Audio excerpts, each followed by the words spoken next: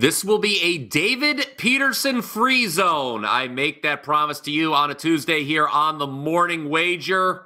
Best bet coming up. 3 Major League Baseball looks on Tuesday. And yes, none of them involve David Peterson and his frighteningly high expected ERA. Mark Zinno on location. No, he's not in a tank. He is in a car. And he is looking at a World Series rematch between the D-backs and Rangers. Mark, little revenge from last year's Fall Classic or what today? Yeah, BP, we are back for day 2 of cappers in cars here, and colonels in cars, capping in cars. A lot of alliteration here, but nonetheless, we're going to look to the D-backs here at home. Look, Zach Callen, who starts for Arizona, typically has been a lot better at home in the past. I know his numbers aren't great this year, but his last 4 starts, he's holding opposing hitters to a .218 batting average and has allowed just 1 home run since August 1st. Now, he gets 5.3 runs of support per start. You know how I feel about run support. It's a big thing. The Rangers' bullpen is also bad. They have the 7th highest bullpen ERA. They're bottom 5 in whip and home runs allowed. The D-backs have lost the first 2 games of this series, don't want to be in danger of getting swept in the thick of a wild card race. We know that the Rangers are on their way out. So D-backs here. It's a little juicy, a little pricey. We'll minimize our risk, but D-backs here on the money line tonight is my half of the double play. All right, smash that like button if you're with Mark and think Arizona will get some revenge for losing last year's World Series. My half of the double play, it's another first 5 run line play. Well, I'll be taking the half a run. Yesterday, if you tune into the show, we cashed with the Reds in the first 5 plus the half run against the Braves. And guess what, gang? We are going against the Braves in the first 5 again. Nats, first 5 run line plus the half. 6:45 Eastern start here. It's a great spot to fade Atlanta. One, they played yesterday, okay? Washington did not. They were off. Washington's at home. So the schedule very favorable to the Nationals. The Braves, their starting rotation continues to be great, okay? 28 consecutive games now where the Braves starters have allowed 3 runs or fewer, okay? But we're fading this, all right? Stay with me here because over the last 9 games, this Atlanta lineup just has not been scoring runs. 3 runs or less, 7 of those last 9 games. One of the 2 exceptions was a game that went 11 innings. It's been a disappointing year at the plate for Atlanta, quite frankly. So I like the matchup here for Washington starter Mackenzie Gore. He's turned in 3 consecutive quality starts. He's got a 2 ERA, a .89 whip in that stretch. And the second reason I like the Nats here today is Atlanta starter Reynaldo Lopez. He, when it comes to actual versus expected ERA, very David Peterson-like. I lied when I said I wasn't going to mention him again. But Reynaldo Lopez this year, do not be fooled by a 2.04 actual ERA. He has a 4.11 expected ERA.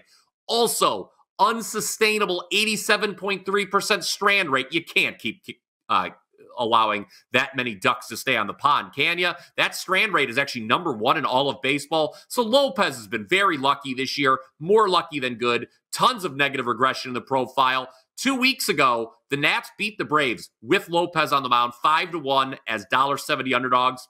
Here we're going to back the Nats again, just the first 5 plus the half run on the run line. We want to leave the bullpens out of it. That is my half of the double play to go along with Mark and the D-backs. Let us know your favorite bets for Tuesday. Our best bet coming up in just a moment. Just want to let you know, today at WagerTalk.com, $5 plays all over the place. Me, you can get my 4% best bet in MLB for just $5. That is $20 off the normal price. Won again last night. Cash for my clients. We had the over in Cubs-Dodgers. Beat the line move. I got it at 9. It closed at 10. Everybody cashes in a 10-4 final. Now a 24-11-1 all sports run the last 17 days with all client selections. So head on over to WT.buzz/BP for that $5 winner.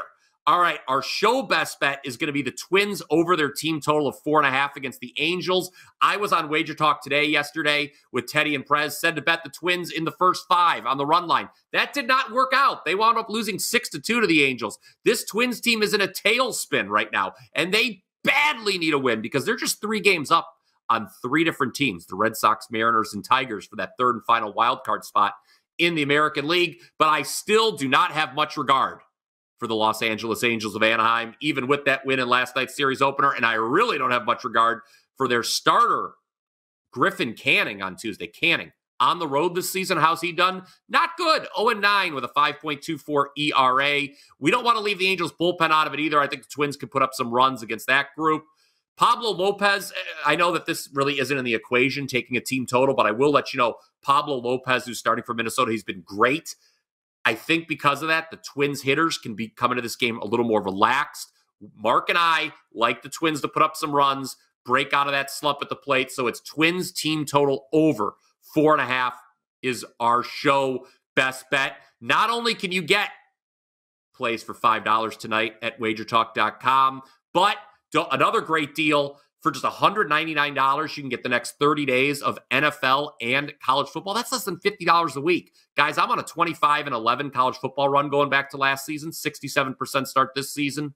6-3. Had Northern Illinois over Notre Dame on Saturday. That feels good. It was a winning week 1 in the NFL as well. So one more time, WT.buzz/BP, WT.buzz/MZ for Mark. Let's keep it rolling, guys. Until next time, let's cash some tickets.